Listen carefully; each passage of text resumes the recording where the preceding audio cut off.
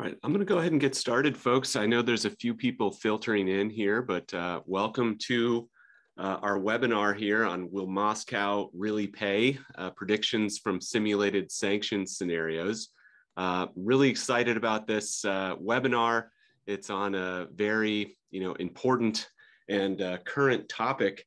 And I think it puts a lot of trade economists like myself and Marc Muendler and Simon Evenett here in an interesting sort of situation. So we're used to sort of talking about how trade barriers and protectionism and things like that, hinder global commerce and are bad for economic growth and investment and development and things like that.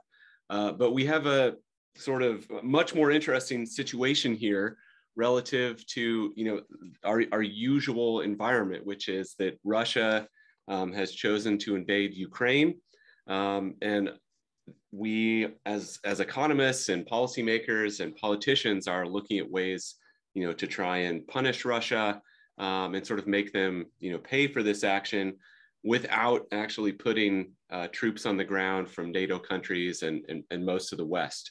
And so we have Marc Muendler and Simon Evenett here, who've done some really interesting work trying to simulate sort of different possibilities in how trade protection, tariffs, and revoking Russia's most favored nation status or normal trade relations with a lot of countries in the West may impact their economy, and also will impact the economies of the rest of the world, which is important to kind of thinking about whether or not these sanctions will be sustainable.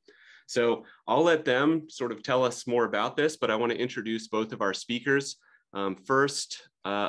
First up, we'll have Marc Muendler. Marc Muendler is a professor here in the economics department at the University of California, San Diego. Sorry, I'm getting to your bio here.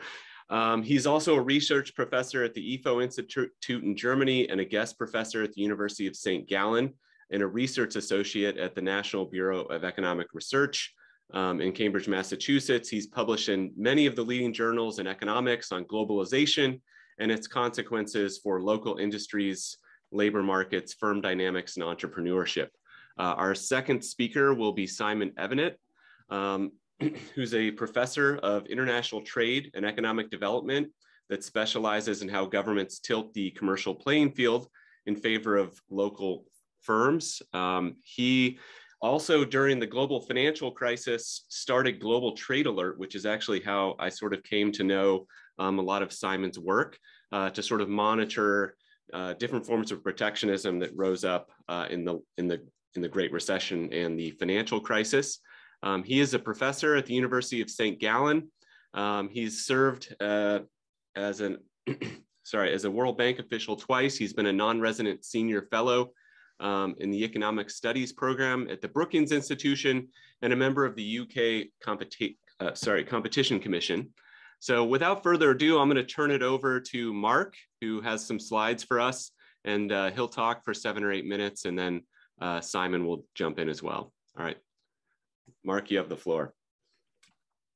Thanks so much, Kyle. I hope the slides are visible. They are. Okay, perfect. Thank you, Kyle, for the kind words of introduction. Thank you, CCD, for hosting Simon and me. So we will talk about the move in the global policy community from making Moscow pay to now more serious questions about how to isolate Russia in the long term. I'll start out with a summary of what we can do in our first C brief, and Simon then will take over and present the findings from our more recent second C brief on these issues. So the two main questions that have been on everyone's mind is how to punish Russia for Russia's invasion of Ukraine, and then more recently and more relevantly, how to make the punishment last so as to both serve as a deterrence for future bad behavior and as a punishment for past bad behavior. The first question basically was answered in ways to make Moscow pay immediately. The first sanctions imposed were financial ones: exclusion of Russian banks from the international payment system and the freezing of Russian foreign reserves held in foreign accounts. Then came a number of trade measures, and we will point to a sometimes not so prominent, but arguably one of the most lasting and most promising measures, namely self-imposed transport interventions, largely in the private sector. The big question is how to make those punishments stick and last. As we've seen, the financial sanctions have already dissipated. The ruble has regained its value quickly within about a month to the level it used to have prior to the sanctions. So how to isolate Russia in the medium and long term? And one answer was a quarter of the World Trade Organization's membership said we'll revoke, as Kyle mentioned, the most favored nations principle, status of Russia, and support trade interventions. There were a number of private sector initiatives, companies withdrawing from Russia, others shutting down their operations, at least temporarily.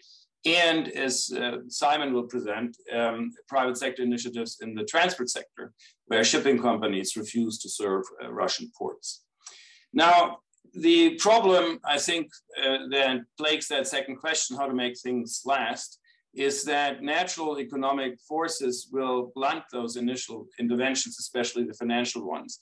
The Russian war economy will invest less and consume less, and quite naturally, the trade balance will improve, and we've seen that. The Russian trade balance actually improved even under the sanctions, and blunt those financial measures quite quickly. The ruble, as I mentioned, recovered.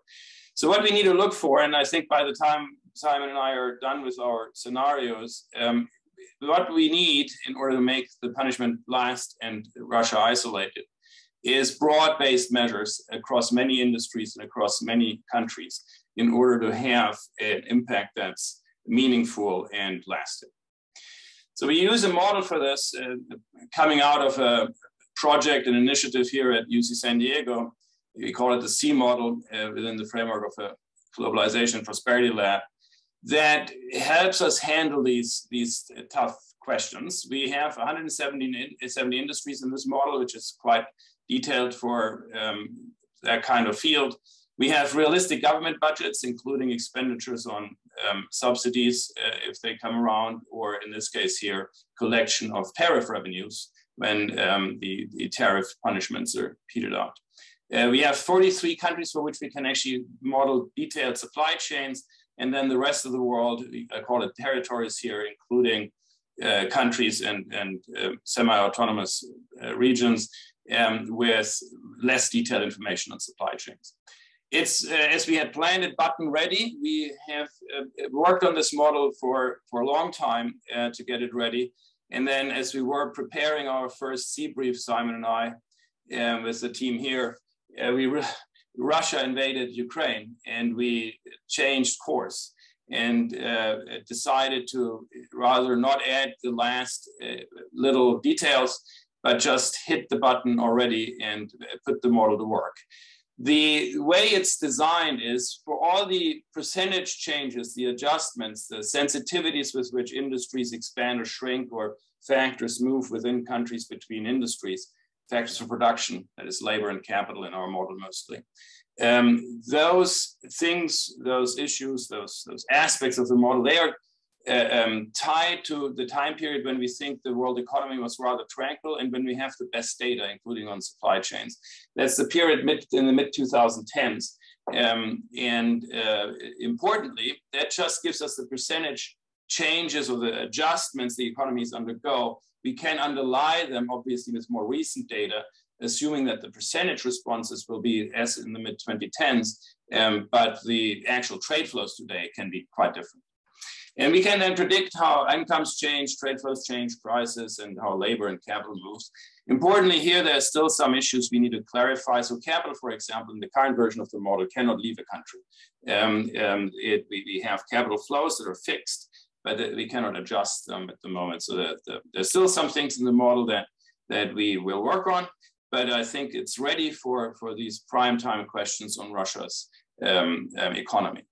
Importantly, here's the global map. We cover most of the countries involved in both the coalition against Russia, the coalition of countries imposing the sanctions, and Russia and its neighboring countries. And the main economies, Brazil, India, China here, or if you think of developing countries like the Evenett case, we have Mexico, Indonesia, and Turkey, with detailed supply chains. But the countries in white, for those, we only have more aggregate numbers, and we need to deal with them a little differently. How important are these countries for Russia? Well, 3 countries really stand out. China is the leading trade partner for Russia. So this is from the Russian perspective, looking out. Who are the most important countries for us? Germany as well within Europe, but all of Europe is quite important in some. And then in the Americas, the United States stand out.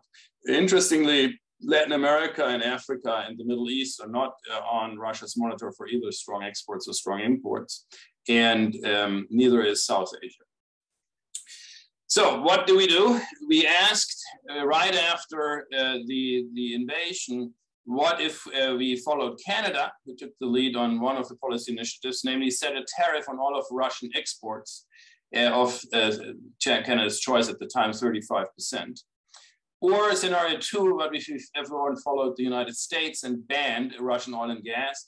Now I put the word ban here in quotation marks. Why? The way we simulate that is that it's not an outright ban on everything, which sounded somewhat unrealistic at the time. So we model that as a 100% tariff, basically a doubling of the price of Russian oil and gas for all the importing countries. And then finally do both. So what I'm going to show you here, and I apologize for the small font, is the outcome of our first simulation. Simon and I realized that while these graphs are perfect for the C briefs, they might be less than perfect for a display in a webinar. So let me tell you what these show before you spoil your eyesight. So the first set of columns here going down, that's if Canada went alone. The second is if the EU went alone. The third is if the United States went alone. The fourth, Canada alone.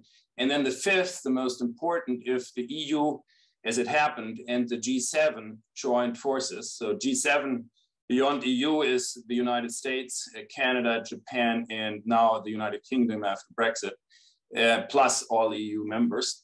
That's the fifth bar here, which is clearly giving us the most impact. So if the first scenario is if everyone imposed a 35% tariff on Russian shipments to those countries. If Canada went alone, it would have a minor impact on, this is the top panel here, on Russian GDP. Why? Because Canada is just not an important trade partner for Russia. The EU would have most impact in percentage change in trade levels, in trade flows in addition. So the EU is a strong candidate, but if it acted alone with a 35% tariff, cut about 0.6 of 1% of Russian GDP, and I'll come to the magnitude in a minute, and shift about 250,000 jobs in Russia out of the shrinking industries into other industries in the medium term. But clearly, the most impact comes if the EU and G7, as they did, join forces. Then we predict about a 1% cut of Russian GDP in the medium term once the economy adjusts. About 400,000 jobs lost that have to relocate to some other industries within Russia, and a significant reduction in trade. How much would the EU hurt itself, and the G7 on average GDP there would only drop by 0.05%. So these numbers suggest that economies are extremely flexible. And Simon will present a few more numbers on that. That raised a lot of questions among us. How flexible will these economies really be? And even if we make them less flexible than in this benchmark model, where every substitution is essentially a 1-for-1, if you make things less substitutable, even then we find relatively small numbers. So what this suggests is that just a few countries acting is not going to do much because Russia's economy will respond. And you could view this relocation of labor, actually, that is a move of workers in Russia to other industries, is actually a sign of the flexibility of the industries. And the impact is not as large. It's about a 1% GDP cut here. We can now ask, well, what if we did other things in addition? We follow the United States and ban oil and gas, in our case with a doubling of the price to 100% tariff. Then you get a little more power. So the 3 bars here are the scenario 1, just the 35% tariff on everything. The second bar, oil and gas embargo alone, and the third bar, the combination of the two. We'd lose about 1% of GDP in Russia, which is maybe large, maybe small, depending on your perspective. So one way to put it in perspective is to ask how much did Russia benefit from, say, membership in the World Trade Organization? That was calculated about a 3.5% GDP gain every year in eternity. So cutting 1% of that is not that little. And there are papers out there that ask how effective have been sanctions in general over the last 4 decades. And one cornerstone estimate is 4% GDP cuts is what you can expect on average from sanctioning other countries on broad base. So 1% of those average 4% in the last 3.5 decades or so is a substantive number in that view. But it clearly isn't what some had made out a huge amount of punishment. Because again, it's only a few countries and only a few industries now with a severe ban like the Russian oil and gas industry. So the total numbers are the EU had hurt itself about by 0.06%. Their flexibility obviously helps. This is a somewhat small number, and we'll be happy to discuss why we think it's not all that implausible, but it's a contentious number. So some of you have followed the debate, maybe in Europe, especially in Germany, there some scenarios predict much heavier toll. And a job loss in the EU of about 170,000 workers having to move, 220,000 total in the EU and G is 7. Very little compared to the 500,000 in Russia, but still a substantive number. Now, let me point to one last thing, and then I head over to Simon, as I said before. So if we only did the oil and gas ban, you see that more than 570,000 workers in the United States would, in Russia, would lose their jobs and have to move on, both in the oil and gas industry or in downstream industries. If we do a broader-based ban, there would be less labor displacement in Russia. And I think that's one of the indications why the flexibility of these economies is a crucial ingredient in the simulations and in the policies. If we make it only one industry, oil and gas, then there's a lot of disruption, but it also is a signal how the economy adjusts. It adjusts tremendously. It moves workers out of these industries into others quite flexibly in the medium term. That's our simulation horizon. And whereas if you do it broad-based, 35% tariff on every good, the economy in Russia has less of a chance to evade the single sector focus. So that already is an indication what kinds of policies will have most impact, namely broad-based ones, as I started out saying, that involve many countries, and also broad-based ones that cover many industries at the same time. Isolated, heavy bans might, in the medium term, be less effective than we hoped. Good, that is my part. Let me now hand over to Simon. So I'll stop my sharing. And Simon, I think you can just launch the slide deck from your side.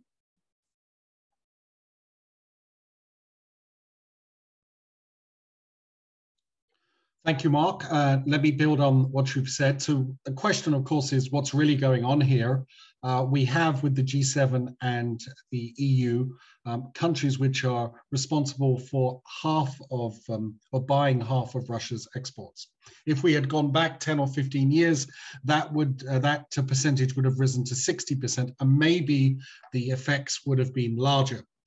So we have a substantial number of countries which have refused to sanction Russia. In fact, only a quarter of the WTO membership has chosen to do this. This then led us to ask, also to look around to see whether there would be other factors which could reduce Russian GDP through its isolation that has followed the invasion.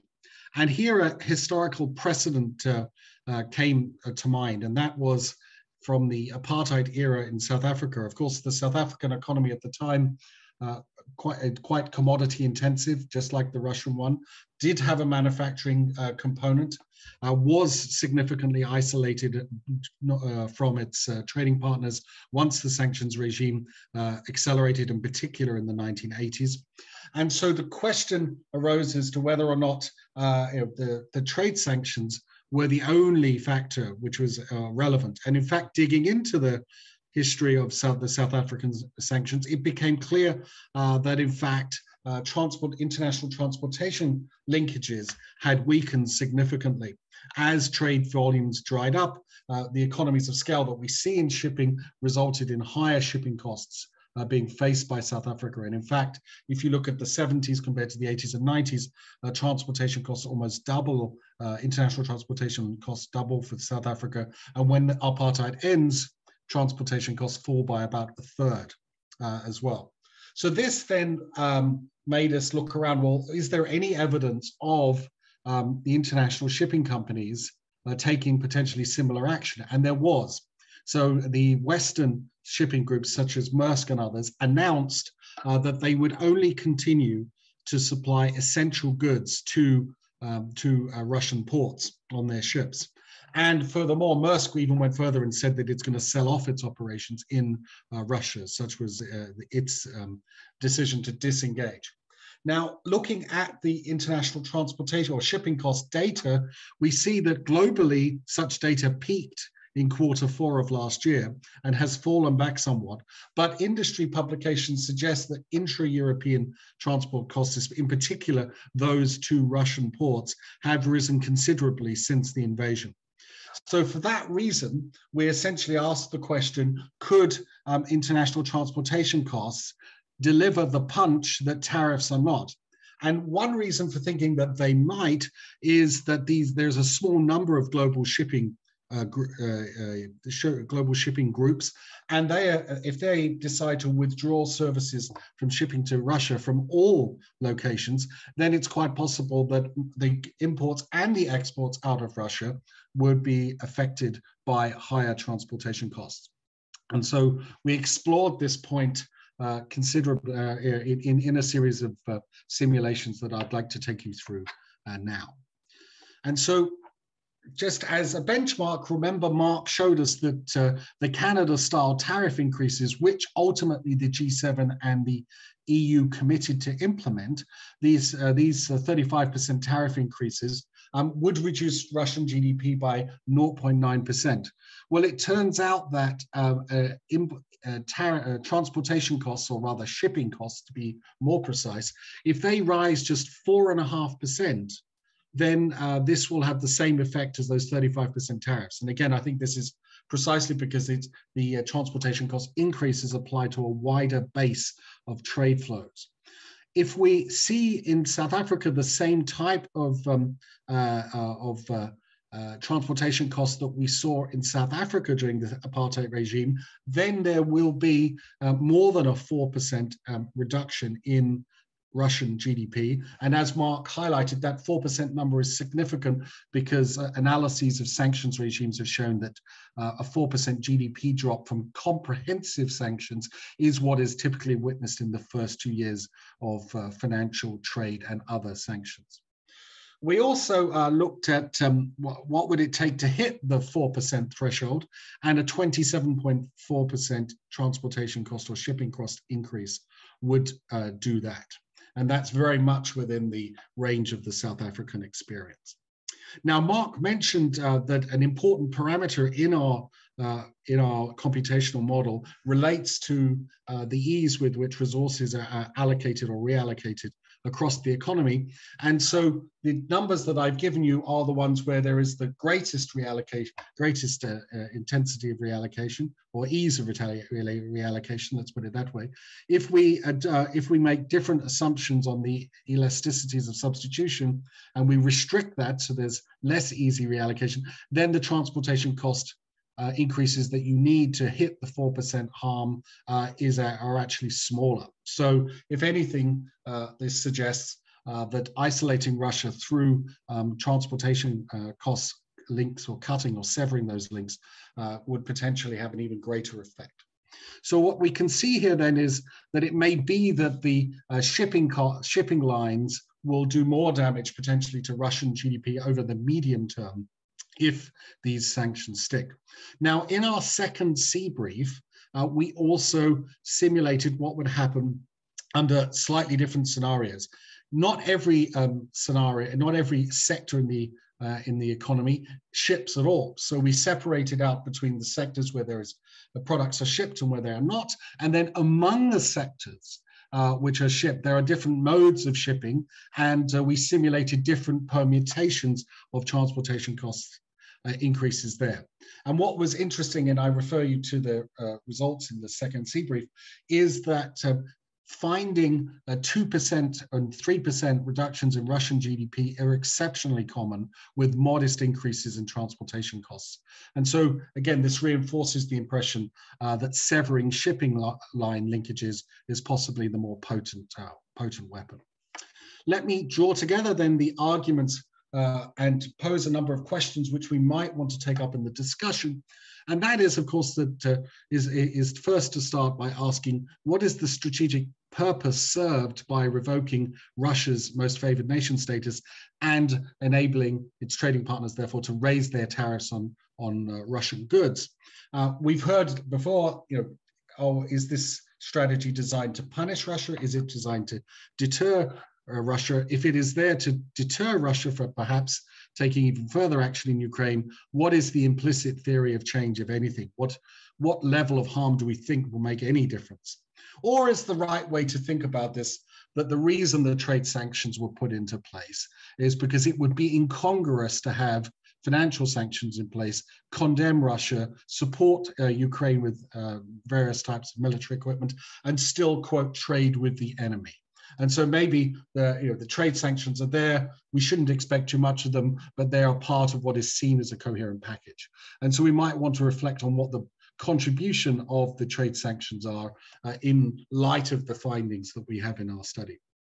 The second point, which I think is important, and I'm speaking to you here from Geneva today, and it's quite interesting talking to diplomatic delegations here. A number of the Western delegations are surprised that not more countries have signed up to condemning and sanctioning Russia. And so the question really might arise, if having a greater trade sanctions impact on Russia requires more countries to join the coalition, what incentives can be offered to encourage the widening of that coalition? And of course, you might also ask the question, what counter incentives could Russia offer to keep countries out of the sanctioning coalition as well? So that might be another question we might want to pursue.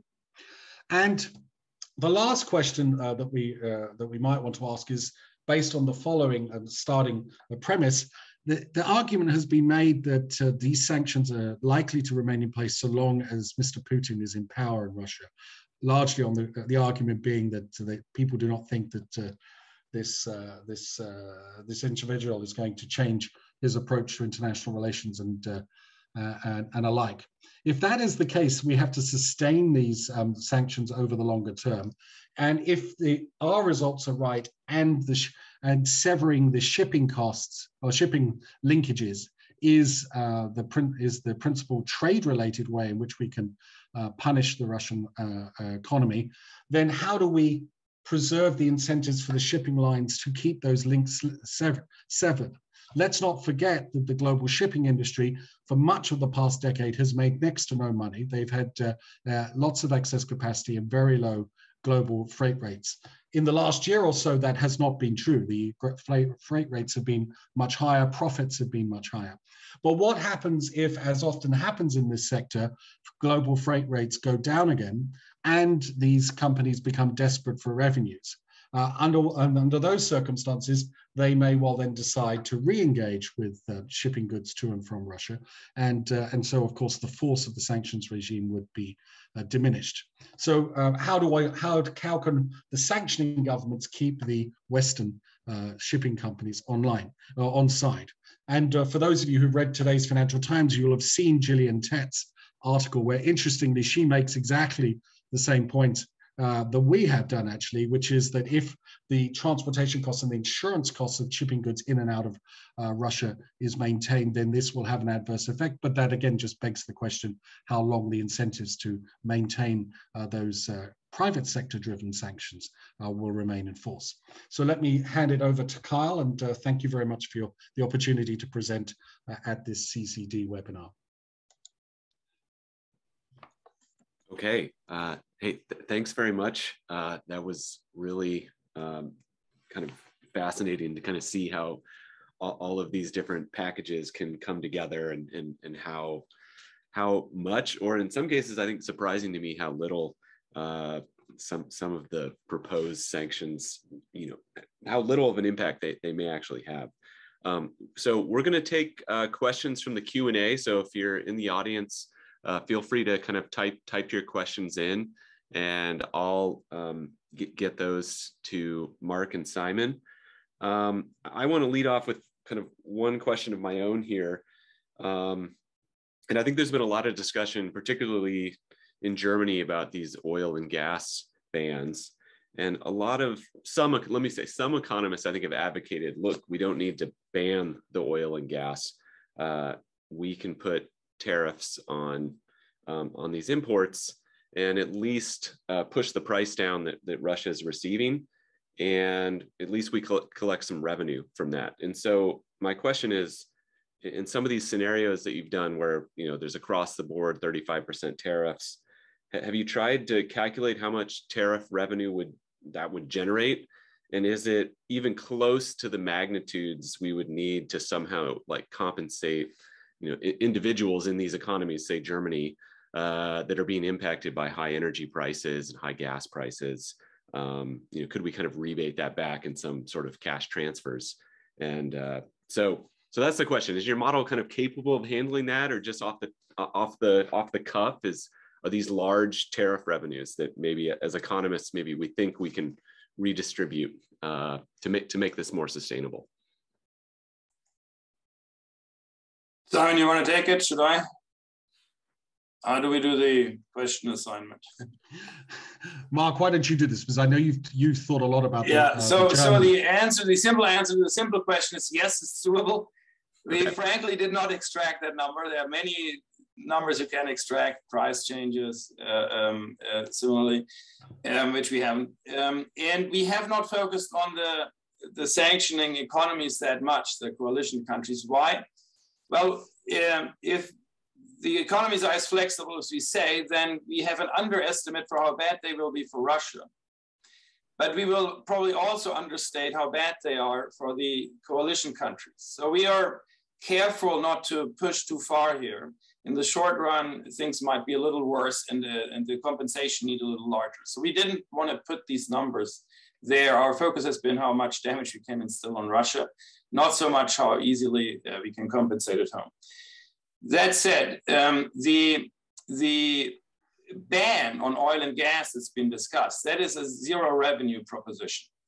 So there we are clearly not doing anything wrong. If a ban is an outright ban, not just 100% tariff, as we say, nothing to compensate. In the 35% tariff, so for Canada, the Russian trade, which preceded it, the Russian trade volume is so minuscule that it would probably generate very little, but also the harm to Canada would be minuscule because it depends to only a minor extent on imports from Russia, of anything. In I guess the European countries, and we have some slides actually how important these things are for Europe. We foresaw some of these questions. So let me jump to one of those. So how important are some of these destinations for Russia? And interestingly, Europe is clearly an important destination for Russian gas and oil, but the main important block here is China. And so the impact that Europe has is not going to be that high. That's a related question. More importantly, to your point is, let's go to oil and gas here. How dependent are these countries on Russia? And while Germany and to some extent Italy and France have discussed how much compensation there is needed, if you take oil and gas together, they're actually not that highly dependent. Germany is highly dependent on gas, not on oil. In some other countries, it's the other way around. On average, the most hit will be the Eastern European countries. So here you see Poland, but also Belarus. And so for them, it's most important. And some of the countries who are most hit actually would not, if Russia had to ship less oil through the other sanctions we discussed on shipping, the most important countries would not even necessarily be the sanctioning ones. So that's a long answer to say that we haven't exactly computed the tariff revenue collected, but for most countries, it's not clear that they would be high enough to compensate if the economies were really unflexible. And the flexibility is a big question we haven't really answered comprehensively.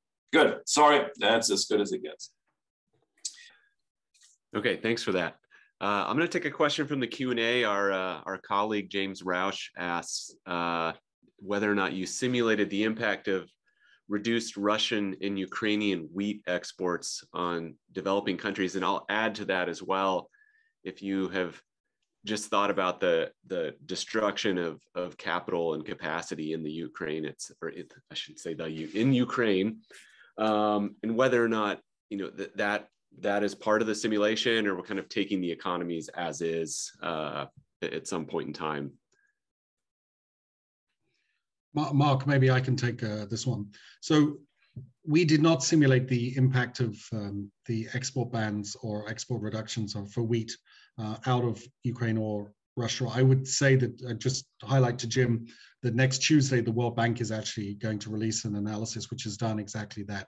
And they have price estimates on the increase in global prices and which developing countries are most affected. So I think that type of really granular study probably best done in potentially a partial equilibrium framework. But we didn't cover that in our work. And secondly, the Ukraine is not one of, sorry, I should say Ukraine, not the Ukraine. Ukraine is not one of the countries which is in our framework. They're part of the rest of the world. So it's a bit hard to separate out the impact on the capital stock there. So that is a potential limitation. So to give Jim a little sense, though, I put up the map here for bulk shipments out of Russia.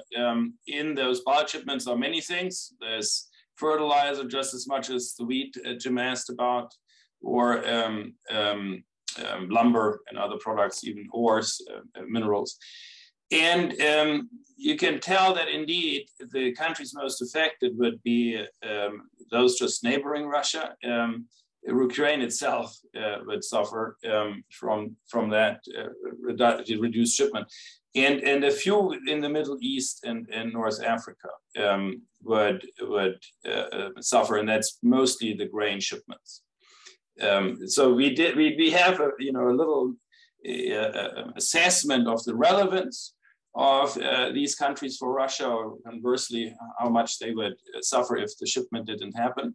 But we can't really put simple numbers on them, precisely for the reason Simon mentioned, because if we want to be very careful about supply chains, grain is lacking, that means the downstream food products will be more expensive. If we really want to map out how wheat prices translate down the supply chain, we have very limited data, unfortunately, for all of the MENA economies. The only one that might step in as a representative country is Turkey, and perhaps Indonesia, for which we have supply chain information. And we know that Indonesia, affected by the high vegetable oil prices, largely the lack of shipping out of Ukraine, they are taking measures to prevent palm oil exports. So those things we can do in a more limited fashion, but the broad-based question on, say, all the Middle East and North Africa, that is very hard if you don't have the supply chains ready. And we don't. These countries don't report them well. Okay, thank you. Let me we have several questions from Ricardo Tavares. I'm going to try to consolidate them a bit. But he's asking, what does transportation actually cover in the model? If we're talking about maritime shipping, or are we talking roads and trains? And kind of in addition to that, in the South African experience, like where did these kind of sort of higher transport cost frictions arise, I guess, historically? And Simon, I did read that Gillian Tett op-ed. I read it yesterday, actually. And she was arguing that a lot of these vessels are flagged in Greece, so that the EU could potentially just ban EU vessels from operating in Russia, and that would do a lot. But also talking about, insurance. And I guess, so all of those things, from my perspective, I think would definitely increase transport costs. But I guess from your model's perspective, sort of how do these kind of policy levels translate into the transport costs that you're modeling, I guess? And I think gets at kind of what Ricardo Tavares is asking, and then my elaboration here. So Mark, do you want to start with the modeling of the transport costs in the Okay, let me start that way, and then you can complete me this time.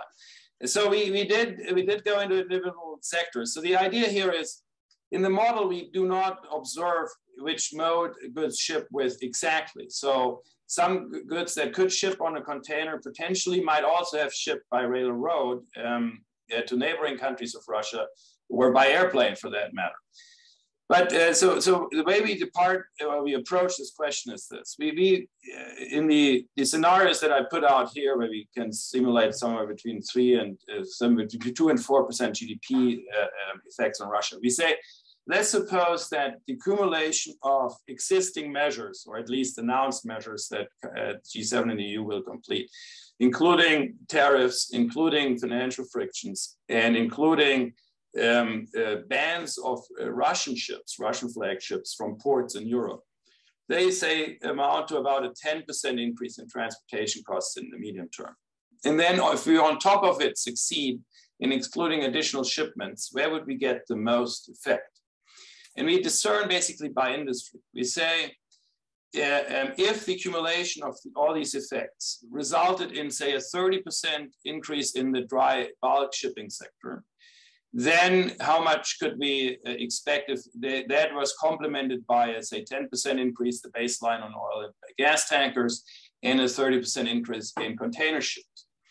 Now, these segments here we choose because they're very different in the way they operate. So in the transport industry, they sometimes joke, they say container shipping is like buses. You load them with lots of different containers from different sources, or like lots of different passengers, and then you ship them on given routes. Whereas dry bulk and other bulk shipping modes are much like taxis. The ships go around and they see in which port they can get to fill up their loads and steam out a port to the next one.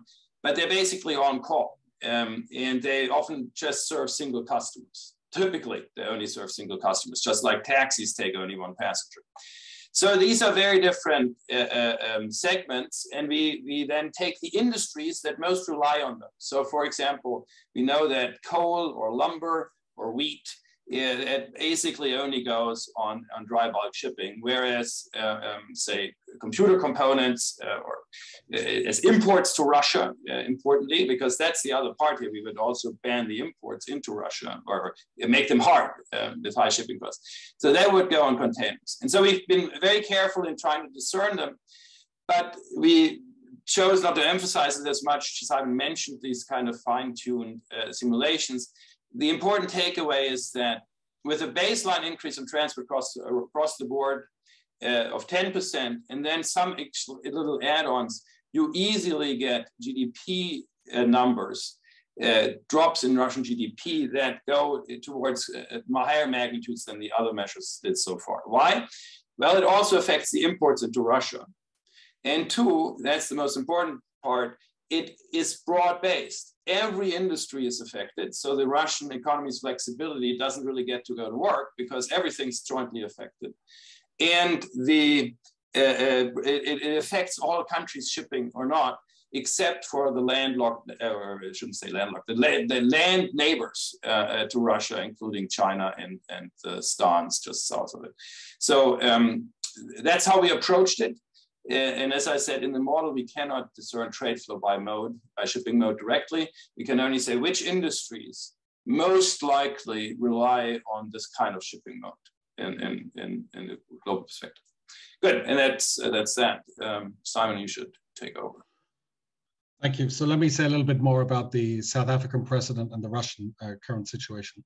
So the current situation with respect to Russia, we have some global shipping companies saying they will not take stuff to Russian ports. We have some of the better industry publications showing intra-European shipping costs from Western Europe to Russia rising in the range of 40 to 50% already. So these are numbers which you can then use that to benchmark about, again, compared to what we have already done. Now let's contrast that a little bit to what happened in South Africa, which was the precedent case we researched.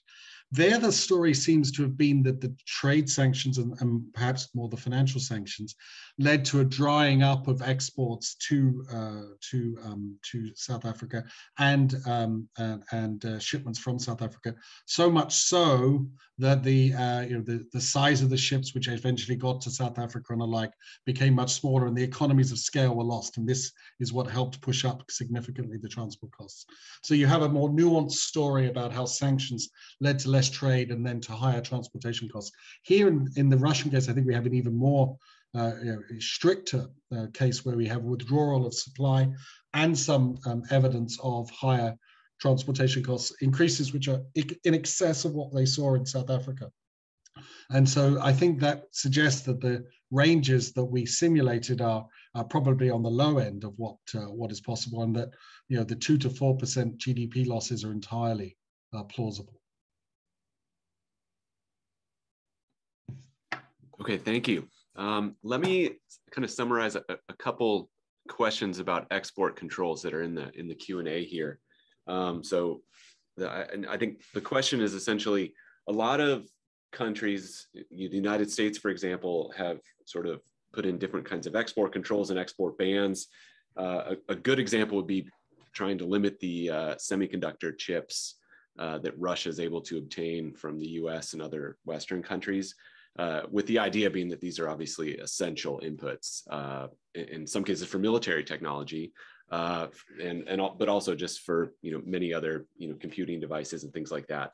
So are you able, because you have all these input-output linkages built into the model, to think about what these export controls may mean for Russia, or is the flexibility high enough that maybe they can get these inputs somewhere else and ultimately adjust?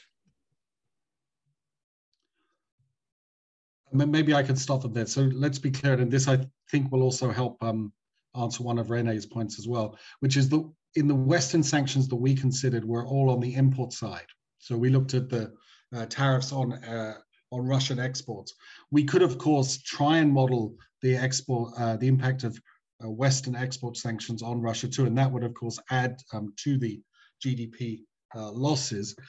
But here is the but, and the sting in the tail is, please don't forget that when Russia annexed Crimea in 2014, many of the sanctions put in place at the time were exactly in the technologies which were thought to make the Russian oil extraction sector and gas extraction sector more productive. And it's not particularly evident that those sanctions have had much of an effect. So you get a partial answer to your question, Carl, but with some doubts based on prior experience.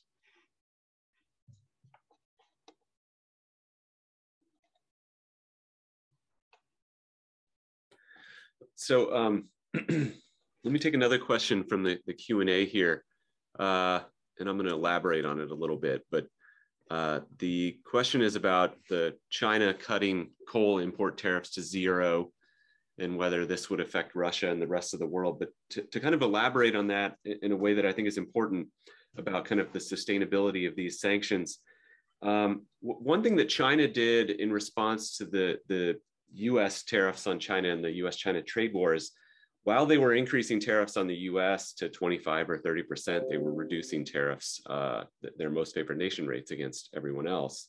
And so is there some, I don't know if you've modeled this or thought about it, is it possible that we could sort of divert a lot of trade away from Russia if these sanctioning countries actually simultaneously reduced their tariffs against other countries? And if that would maybe make this more sustainable or increase the harm that it would have on Russia?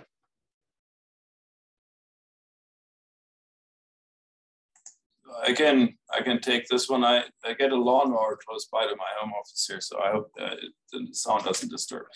Let me show you a graph here as to how relevant Russian oil and gas. It's not coal precisely, but oil and gas is for certain countries. All the ones in gray here do not have any Russian oil and gas shipment.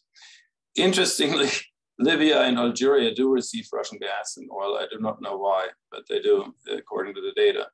And then China, this was the most stunning to me, is not really highly reliant on Russian oil and gas. It also goes maybe to Victor Xi's point in the chat. China seems to be extremely diversified in its import source, and it is much less dependent. So now on trade diversion. One of the other stunning features of this graph is in these data, we have production data. That's the crucial part for simulation. So we know how much Russia actually buys oil and gas from itself. It imports oil and gas in addition. So actually Russia is less dependent on its own oil and gas than some of its Eastern European neighbors. Partly also because Russia's energy mix includes nuclear fuels to a large extent. So Belarus, Poland, the Baltic countries are highly dependent on Russian oil and gas. So what now about trade diversion? Well, two channels, and we see that in the simulations. If Russian oil and gas is banned from only a select group of countries, and that's very different from our trade transport cost simulation, which would affect all countries pretty similarly. If it were diverted by single countries and banning it, where would it mostly go? Well, arguably to the highly dependent countries to an even larger extent. And then to those countries who are highly diversified, they could absorb easily at the margin a little more. And that's exactly where you see the trade diversion going.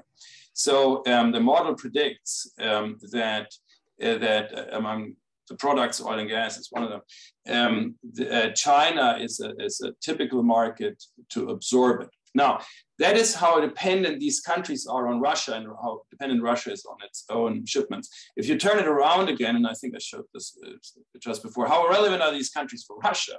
This is for bulk shipments, let's go, oil and gas. China is an extremely important customer for Russia.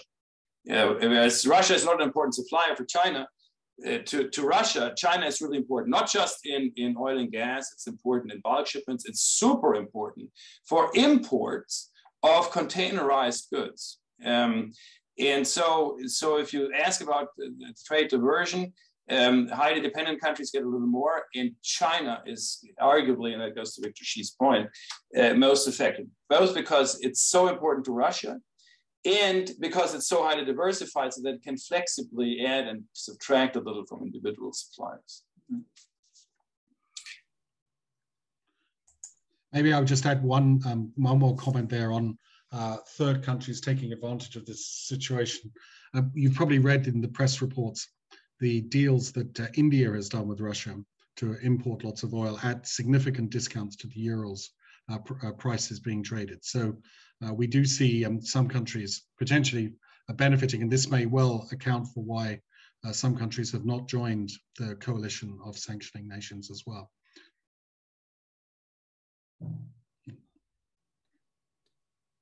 I think let me take one more question from the chat. It's an interesting point here.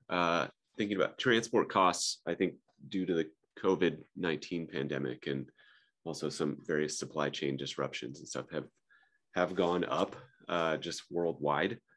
And the question is has that, in the context of the model, I guess this would be kind of